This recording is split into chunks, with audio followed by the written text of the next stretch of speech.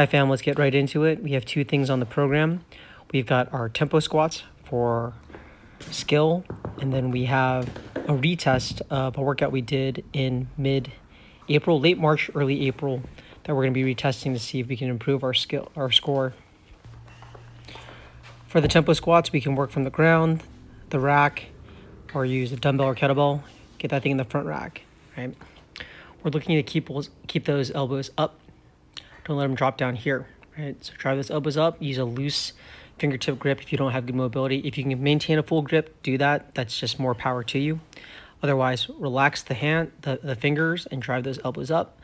3 seconds down and a minimum 3-second hold in the bottom. Now we know because of the shelter in place, everyone has different amount of weights, but we can strength train still by modulating the amount of time that we're at the bottom of the squat. So if you have an empty barbell, hold it instead for 3 seconds at the bottom, hold it for 10 seconds, right? Or somewhere less than that. When we're doing these squats, we want to really keep our eyes up and not looking at the ground. When we look at the ground, our elbows tend to drop, right? It collapses us in the midline. So keep those eyes up, elbows up, chest tall, and you should be good to go.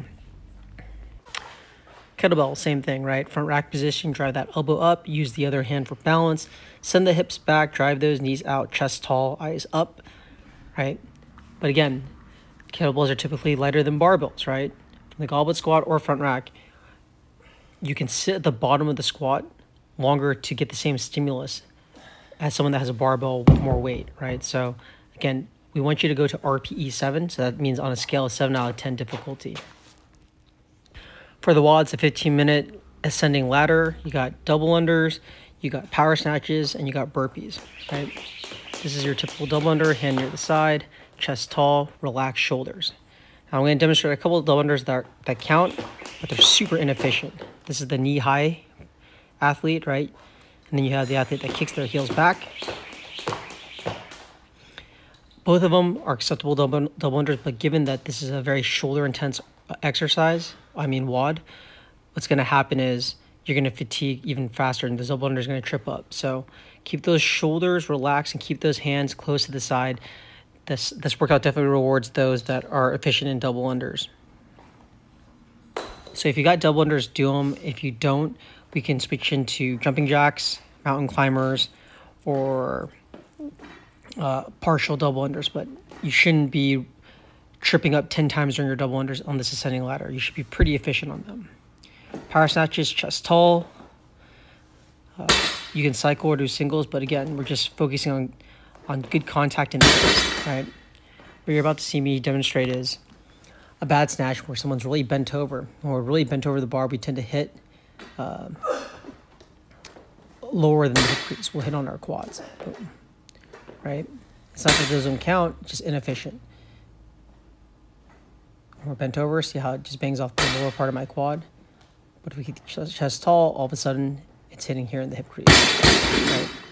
So chest tall, eyes up, very similar to the tempo squats, right? If we don't have a barbell to do power snatches, we can always do kettlebell snatches, dumbbell snatches. Kettlebell snatches will always be from the hang, right? Whereas the dumbbell snatches will be from the ground.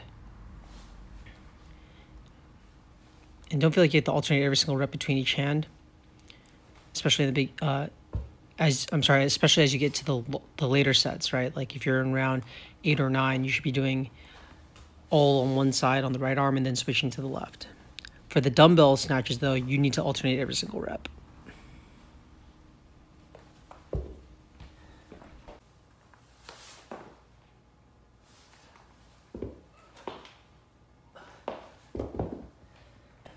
Burpees, as you know, it's going to be chest and quads to ground, snap up, and we'll jump up top. So you have your previous scores, fam. Go chasing. Beat that last score. And as always, stay safe and be well.